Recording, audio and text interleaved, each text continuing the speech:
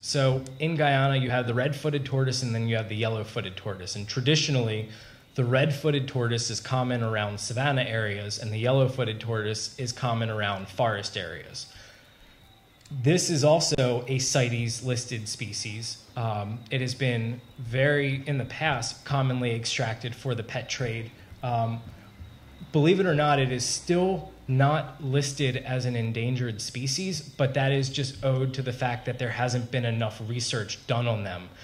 These are typically a local favorite food for Amerindians, and especially around holiday times. And unfortunately, the ones that are typically taken are adults, which, I mean, obviously have the most meat, but it's the adults that are going to be reproducing. And it takes, this individual here was probably upwards of 30, 40 years old.